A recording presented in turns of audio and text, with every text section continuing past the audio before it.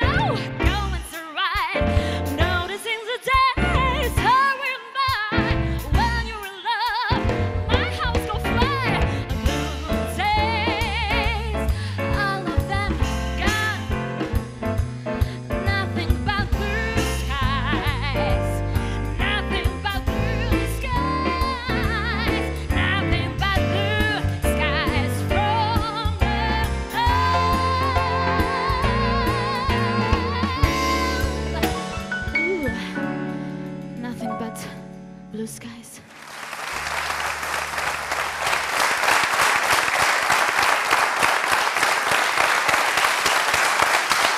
Sapo ka kënduar Dorina këngën e Ella Fitzgerald, më kujtohet, ka programe televizive në momentet caktuara në historinë televizive, kur votimi popullor është impreht, kur konkurrentët janë aq të mirë sa e ndajnë publikun në dy pjesë pothuaj të ngatrueshme me njëra tjetrën. Rasti I etheve të fundit ishte pikërisht ky. Dy këngëtare të nivelit shumë të lartë. Casey Tola, Dorina Garuci. Natyrisht që duke qenë ti në skenë, nuk je në gjendje të kuptosh fermentimin e publikut, ke një tjetër emocion, ke një tjetër lidhje, por kur zarfi vjen, kur letra vjen dhe befas një konkurs I thjesht televiziv, relativisht I parëndësishëm për jetën e një vendi, një vajzë përcakton në vendin e parë, një vajzë tjetër e përcakton në vendin e dytë, ti nuk je në gjendje atë çast të kuptosh se si do të shkojnë jetët e të dyjave.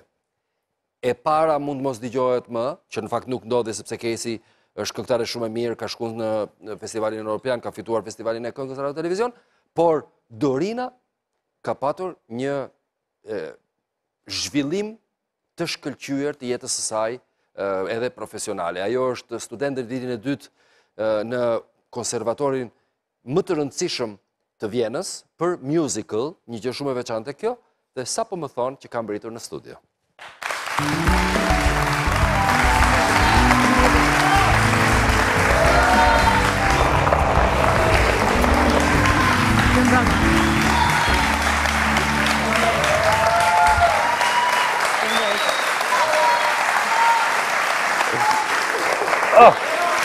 Ullu Dorin.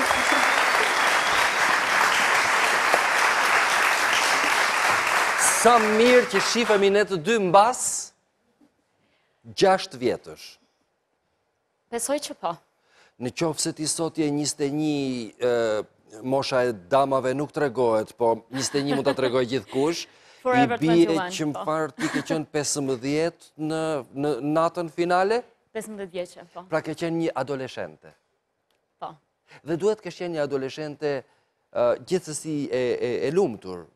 Ti ishe në televizion me një shikueshmëri të lartë të programit dhe besoj se ke qenë e shënjuar atë çast. Nuk është fat për të gjithë njerëzit, apo jo? Është shumë e vërtet. S'pari më lejoni një herë të them që është vërtet kënaqësi që të rikthehem sërish. Kënaqësia është e imja. Faleminderit publikut, shumë i dashur. Kënaqësia është e imja. Dhe më beso kënaqësia më e madhe për mua sot është që po rishihemi bashkë dhe që në momentin e parë ishte po kthehem pas kohë dhe më beso tash kam shumë emocione se jam direkt tek nata e parë e etheve. Kështu ta trajtojmë, në fakt. Intervista që duhej bërë atëherë, po bëhet tani. Më bëri një përshtypje në momentin që u takuam përpara programit kur ti the dëshiron të flas gjuhën zyrtare apo dëshiron të flas gegnisht. A dëshiron ti që ne të flasim të dy gegnisht?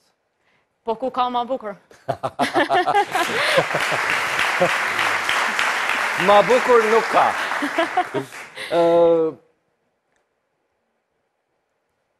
Vjena. Do kisha dëshirë që... Ma trego audicionin. Ma përshkruaj si në një film. Audicioni, sepse për të pranuar në shkollë, në konservator, më duhet të jepsha një audicion, i cili ishte në 4 raunde. Dhe për para audicioneve, unë kisha shku pak më përpara në Vjenë, kjo për shkak edhe gjus, e cila ishte fillestare për mu, dhe isha, do të thoja, e pa njohur. Më pas, për para se të fillon të audicioni parë, ishte paka shumë një si workshop, ku ne do të prezentoheshim, dhe unë atë ditë shkoj gati nga fundi, si jena ne shqiptarë që vojnojmë pak, dhe shkoj nga fundi dhe e kujtoj eksaktësisht, sepse ishte ndër të paktat raste, duke marrë parasysh sepse unë që e vogël në skenë, që e vogël me eksperjenca të ndryshme, flas të skenës, dhe më kanë bërë që ndoshta të rritem edhe pak para kohet. Dhe më kanë bërë që ndonë se ndonjëherë nuk është e mirë të jem edhe pak e sigurt dhe pak krye lartë. Kjo gjithmonë duke qëndru si burneshat në Shkodër. Por...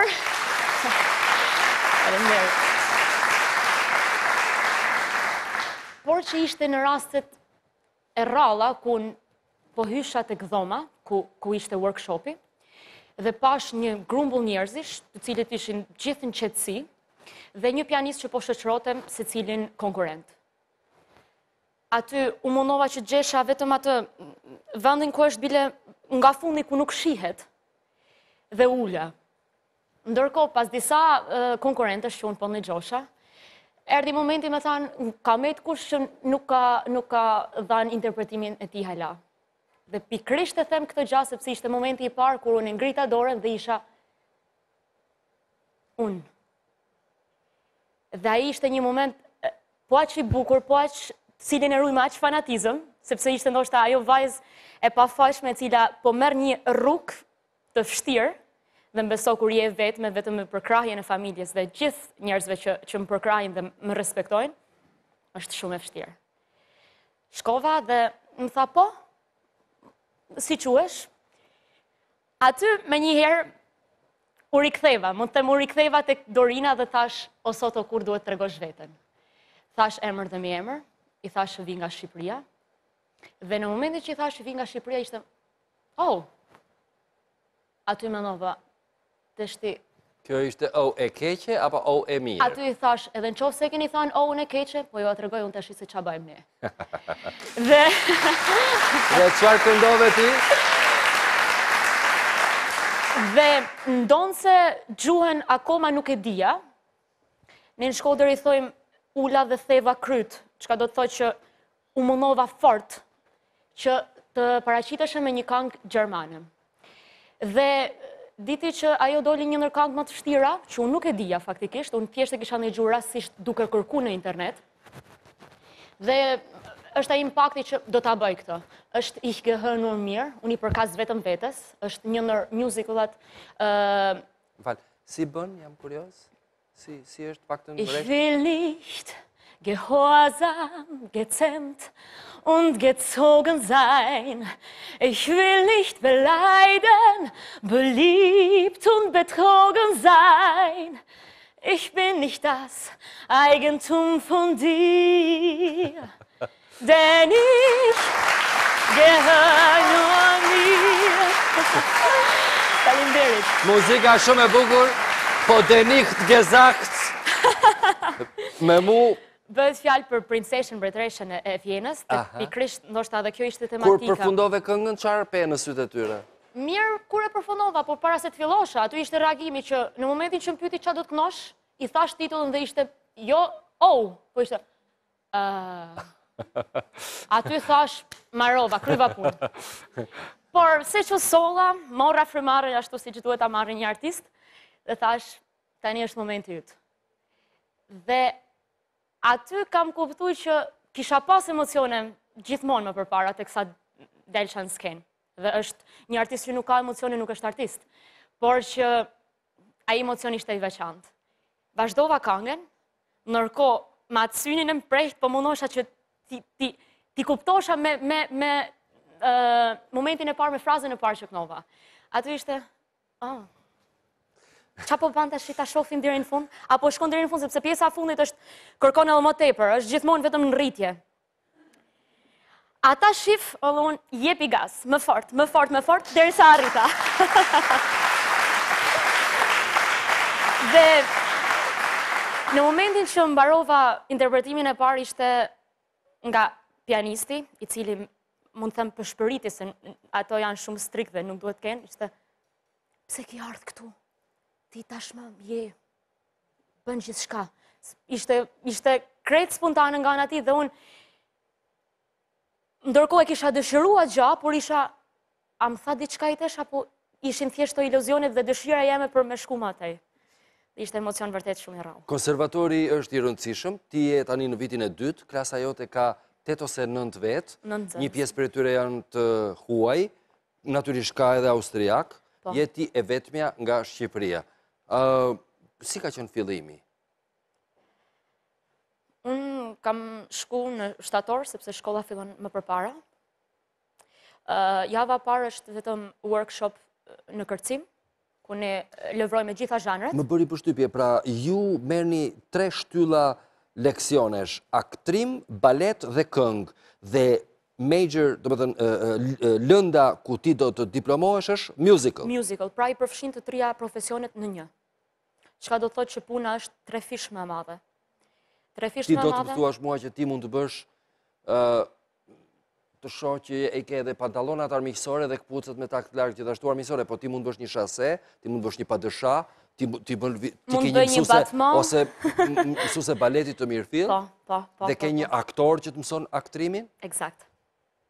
Dhe më thënë, ne jemi rreth 9 studenta për vit, dhe kemi rreth 25 pedagog që na mësojnë, dhe çdo lëndë mund të jetë rreth 2 orë, ka lëndë që mund të jenë dhe 4 orë, dhe aty fillon truni dhe bllokohet pak, por njeriu kur të paktën këtë po e them nga vetja dhe nga eksperjenca që unë po marr dhe përvoja jeme, njeriu kur dëshiron diçka, mundohet gjithmonë që të lëvroj vetëm një pikë. ashtu për shembull siç është kamera që po shoh aty, që do ta shikoj dhe duke bukur, ashtu është pikë synimi. Çka do thotë, përshëndes. Është gjithmonë dëshiron që vazhdosh një pikë. Kjo më bën të pyes Dorina, musical në vetvete, po ti shohësh me vëmendje, ka këngëtar që këndojnë me zë, le të themi, normal të këngëve të lehta, qoftë edhe pak pop, por një pjesë për tyre që nga Phantom of the Opera deri tek të famshmet, qoftë edhe Tre Musketierët, gratë, vajzat, janë pak a shumë soprano me zë të impostuar. Ti do të qëndrosh rezistente për të kënduar, edhe ti e ke pak zërin e impostuar, por ato do të kërkojnë ty që ti t'jesh një soprano, apo nuk është e domosdoshme? Nuk është e detyrueshme, por është ajo që një herë të jepet një mundësi e tillë dhe ta shfrytëzosh nga të gjitha mënyrat. Çka do thotë që unë tash po marr dhe mësime kantoje, ndonë se unë nuk jam një soprano apo një mezzosoprano e mirëfillt, jam në fillimet e mia, por që ta kërkon ndonjëherë që t'jesh edhe impostuar. Ajo gjithmonë është edhe shëndetshme që ti t'jesh impostum, por që për një këngëtar që ka kënu shumë kohë dhe e ka gjetë tashmë atë rrugën e tij, është pak e vështirë dhe vjen si e re dhe ndoshta nuk den as me e pranu. Por që vika mëso ka njeriu. Ke merë, do të thënë, kush të bën korte? Të bëjnë austriakët, të bëjnë të huaj që ke në shkollë, me cilën komësi ke kështu një lloj suksesi të natyrshëm, të pasforcuar? Le të themi që me tanë drejtën. Kjo është gjë e mirë. Mirë. Si e ruan raportin me Shqipërinë? Unë kam përshtypjen që kjo është një ndër pranitë tua të pakta të rralla në televizion, apo unë s'kam qenë vëmendshëm dhe ti ke marrë pjesë programe tjera gjatë kësaj kohe? Është e vërtet. Unë kam qenë nga shtatori që nuk kam qenë në Shqipëri. Dhe jam ekskluzivisht sot këtu, dhe për këtë mbahet jashtëzakonisht shumë qefi. Dhe ardhjet janë të rralla, por falë Zotit teknologjia bën të vetën dhe unë jam gjatë gjithë kohës e informuar, dhe për gjithë dashamirësit e mi janë gjithmonë të informuar për shfaqje që mund të kem unë atje, për ndonjë koncert që mund të kem këtu, për ato ftesat që cilat unë i kam refuzuar dhe për këtë më vjen jo mirë, sepse njeriu duhet të jetë rrallë parë aktiv në vendin e tij, më pas dikun tjetër, por që u dashka sakrifiku diçka për të arrit diçka tjetër dhe ndoshta për ta sjell atë dhe të pasurosh edhe dikën tjetër me atë çfarë. Shikoj, çfarë ndodh? Ti mbaron viti që vjen merr bachelorin. Unë kam 4 vite. Ti e ke 4 vjet shkollën. Dhe pastaj, si më thënë, çfarë mendohet në më të mirën e rastit me një fat të madh mund të realizosh këto vite dhe çfarë mendon që do duhet të kërkosh të realizosh me njëherë mbas shkollës atje gjithmonë? Kuptoj. Bën pjesë në ndonjë agjenci? Dikujt i ka mbetur syrit e këty nga pikpamja profesionale? A ke kriju lidhje? Falë Zotit, ne kemi disa produksione që bëjmë me shkollën. Këto i kemi të detyrueshme, por njëkohësisht janë eksperiencë shumë e madhe për ne. Pasi mendohet që kjo do të jetë dhe ky do të jetë profesioni jonë më tej. Por që nëpërmjet këtyre produksioneve kam pasur fatin që atje prezent jenë dhe njerëz të ndryshëm të rëndësishëm të artit në Vjenë, çka më kanë bërë që unë kem disa lidhje tashmë me ta, kem pasur disa evenimente të ndryshme, cilat më kanë bërë më mirë dhe më kanë bërë që mos të njihem larg Shqipërisë teme. Çfarë raporti ke patur ti gjatë këtyre viteve dhe gjatë programit dhe tani me Kesin? Një raport shumë të mirë. Një raport shumë të mirë dhe nuk mendohem 2 herë, për të vetën arsye sepse kemi pas shumë aktivitete ku kemi qenë bashkë prezente, sërish, dhe kemi pas fatin takohemi dhe në Vjenë bashkë, kemi kalu shumë eksperienca bashkë dhe kjo na bën që ne sado dhe ndoshta edhe shumë vite më mrapa të takohemi, kemi po njësoj bashkë. Ajo që ka na lidh me Kesin, mund të them përveç eksperiencave që ne kemi kalu bashkë, mund të them është edhe ajo lidhja psikologjike, ndoshta ka shumë raste që edhe si natyra mund t'jena pak të ngjashme, jo pak, po flas dhe mendimet mund t'i kemi deri diku të ngjashme. Dhe kjo nuk është pak për një miqësi që të zgjas. Që zgjas. Unë dua të të pyet ty pyetjen e fundit sepse këtu koha shkon shpejt çuditërisht në televizion pak, koha televizive shkon shpejt. Vjen nga Vjena, vjen në aeroportin e Rinasit, merr makinën, shkon në Shkodër. Shkon në Shkodër? Patjetër. Ç'a ndjen kur mbrin në qytet? Më thuaj ca ndjesi të qytetit, sikur t'ishe një reportere dhe e përshkruan atë qytet. Po t'i bi shumë shkurt, sepse e kam atë ndjesi dhe çdo herë kur qoftë në një aktivitet ku mund t'jem, apo një ndjesi që kam që realisht e ndjej, me njëherë e shkruj. Në telefon, tashmë teknologjia bën vetën, dhe si rasti i një viti më përpara, dhe rasti i para një jave që unë rrita sërish në Shqipni, në Shkodër, ishte erdha atje ku kam shpirtin.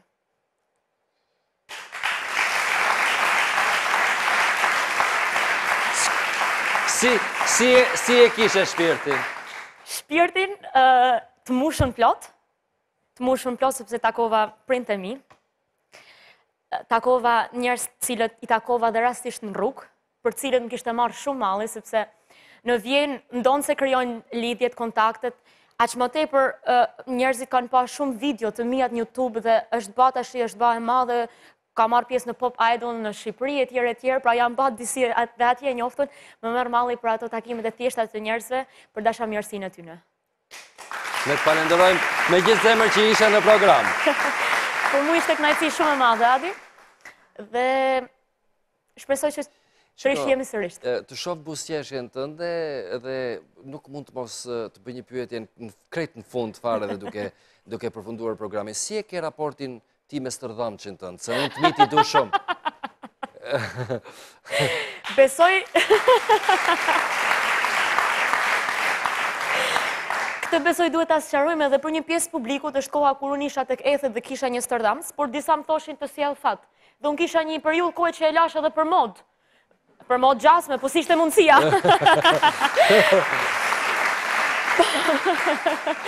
Por tashi, besoj, buzëqeshja është... Buzëqeshja është totale dhe e plot. Njësoj si buzëqeshja ime. Të sjellin fat. Shumë faleminderit, Dorina Garuci. Faleminderit. Faleminderit.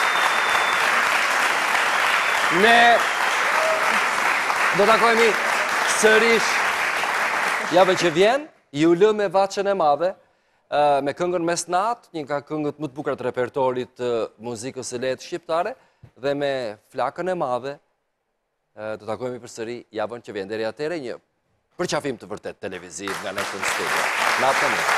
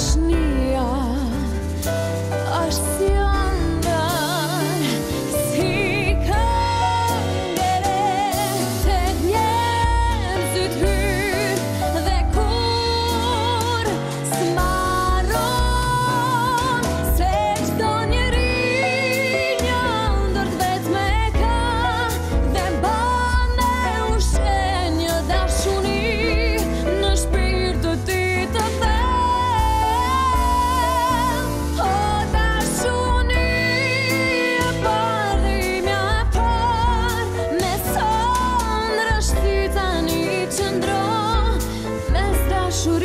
pa fund.